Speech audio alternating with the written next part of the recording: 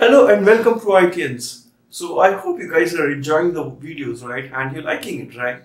So if you're liking it, I would request you to please subscribe on this channel and click on the bell icon to get the notifications real time.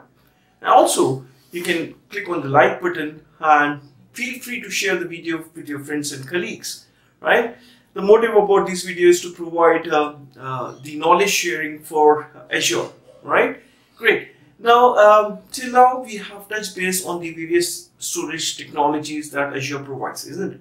It was really good, to learn those technologies, right? Now, in this session, what we're going to do is, we are going to touch base on a new technology, right? Before I give the name of the technology, let me actually give you a scenario, right? For example, you are running an application, right, where you want to process an image or process some invoice, right? Now you have tons of data which is coming in. Do you want to process one image at a time, or one invoice at a time, or one order at a time, and then leave the other ones on the backlog? Or do you want to put it in a way, that it will accept all the information from the customer or from the user, and then it will process that information in the backend, right? Do you want to, which one actually will be the better one? First one, where you want to keep the user waiting and tell them, hey, listen, I can't take any more data, I'm actually working on your first data. Right? Or you take the data from the user, tell the user, keep on sending the data to me, and I will actually process the data on the backend. You don't have to bother about, waiting for sending the data. Keep on coming in, right? That's what should be the ideal scenario in our industry, right? The competitive world, right? So the next technology which we are going to talk about is about Azure Queues, and we are going to touch base about Azure Queues, how we can utilize Azure Queue Storage in our infrastructure, and make use of it to gain that customer confidence, right? Great. I'll see you in the session then. Thank you.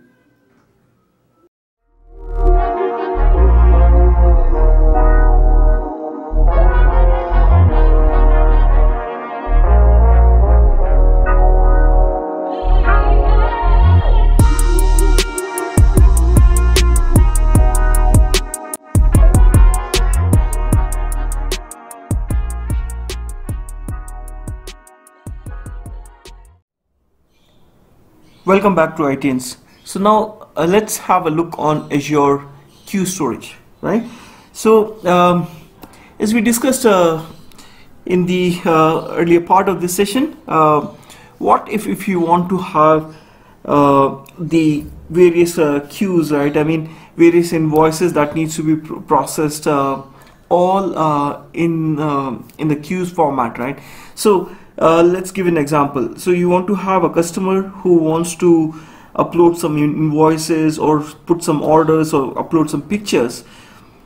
So you want to process this information in the backend without impacting the user, right? You don't want to ask the customer to wait and tell them that no, hold on, I'm processing the first part.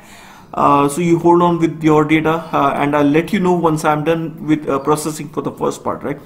Rather, you want to have a system which will accept all the data from the user, and then it will process it in the backend and actually then provide it to the application. For example, you want to accept images and you want to process that as a thumbnail of the images, right? So you want to accept all the images without impacting the user. Let user upload all those images, and in the backend, those images can be stored in the queues in the form of a message, and that queue messages will be converted into thumbnail in backend, right? So that's the advantage of Azure Queues. All right. Okay. So let's take a brief overview on Azure Queue Storage. All right. So what are Azure Queue Storage? So Azure Queue Service Storage is a service that is used to store and retrieve messages asynchronously. So that is very important. It actually does it asynchronously, right? So queue can store up to 64 KB of messages, and they can have your application can have multiple queues, and each queue can contain millions of messages. Okay, so queue provides asynchronous communication between components of application via a reliable messaging. Okay, so each message in the queue will be processed asynchronously. Right? Queues can scale independently even when the application components are decoupled. Okay, messages can be accessed over internet using HTTP and HTTPS protocol. So you can access those messages securely over the internet from anywhere in the world over HTTP and HTTPS protocol.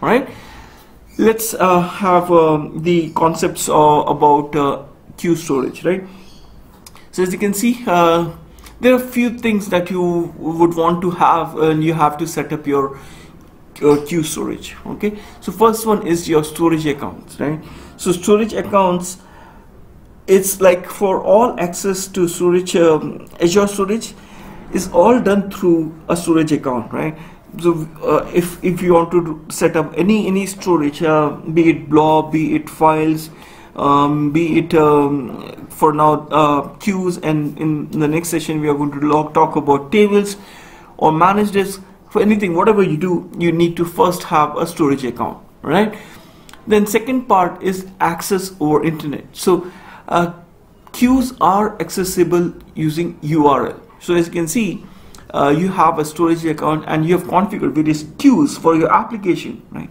Invoices, orders, images. Now each queue will have its own URL. Okay, so it will be tagged to the storage account which you're going to use. Okay, and then the queue.co.windows.net/invoices. Again, this is going to be all in the smaller case, and again it has to be a unique name.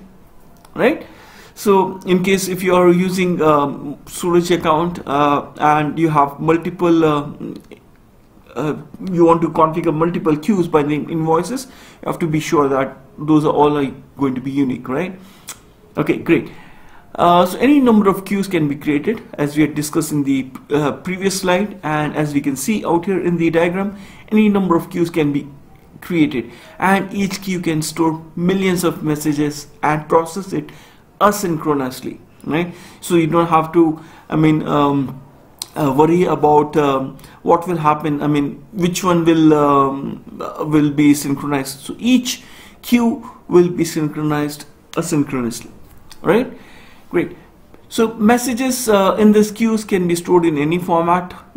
There's no restriction on the format. Right, okay, great. So that's all for this session. Now guys, if you have any further queries, you can post it on the comment section, and you can actually visit these below links to understand more about Azure. Right, great. Thank you all, and that's all for now. We'll see you in the next session where we are going to talk about Azure tables, and for now we have covered quite a bit for Azure queues. Right, great. Until next time, have a great day and keep watching and keep learning. Thank you.